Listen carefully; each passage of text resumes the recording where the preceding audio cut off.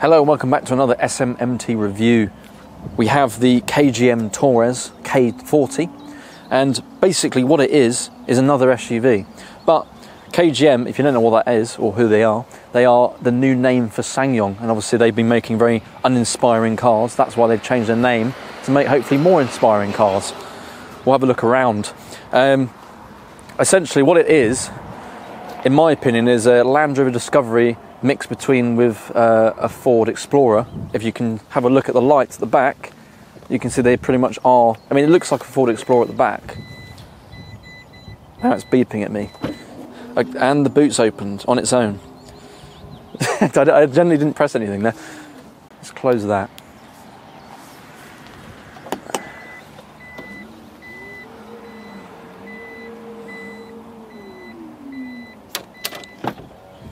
That's fine, well that'll buff out. If we move on to the interior, which is obviously the more important part, God's sake. There we are. Now there seems to be obviously a theme here today with all the cars. Obviously everything's got a big screen, everything's got a very fancy looking interior with this like brass sort of finish here. Don't know what that's about, but it's all right in here.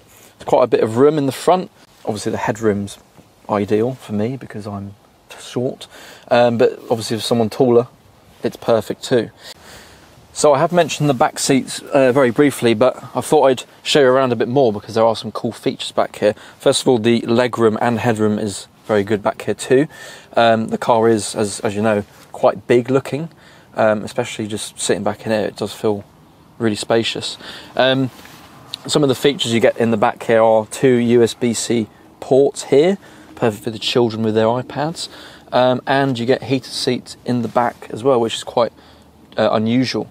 Another feature I like is this, which is, you know, if you already get blinded by the already tinted window, you can add a blind to it. Look at that. It's very cool. I don't know why more cars don't do that actually. But yeah, the rear seats are actually quite nice, made of leather obviously like the front, and the quality is pretty good overall. Let's take it for a drive and see what it's like on the road.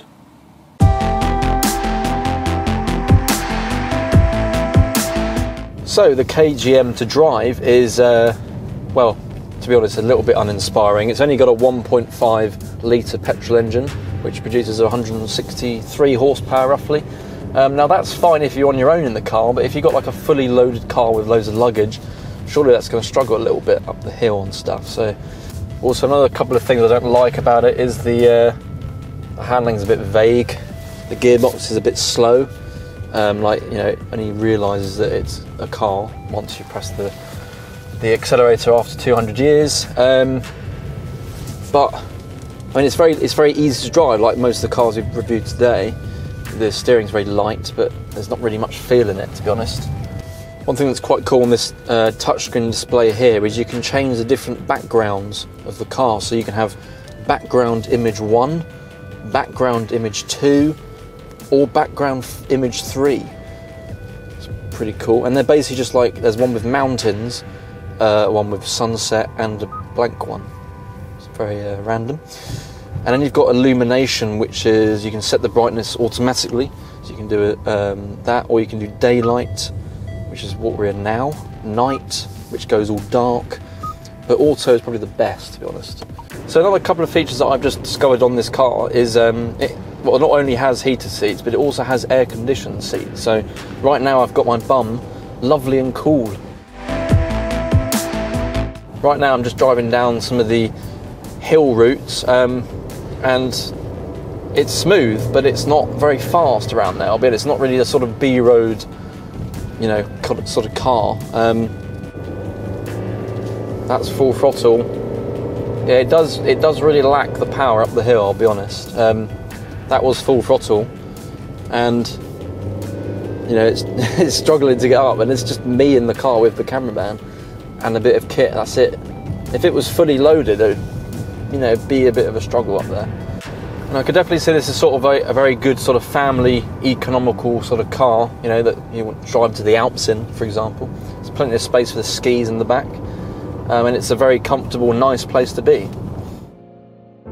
So, to sum up then, the KGM Torres is still quite uninspiring to drive, and really lacks any performance when it comes to the more well thought out European rivals. However, the standard features on this car are plentiful and really unique in some places. My favourites were the rear window blinds and the air-conditioned seats. Overall, it makes a great living environment, but not a great car. And to top it off, it's also very musical. Thanks for watching Car Culture. We'll see you next time.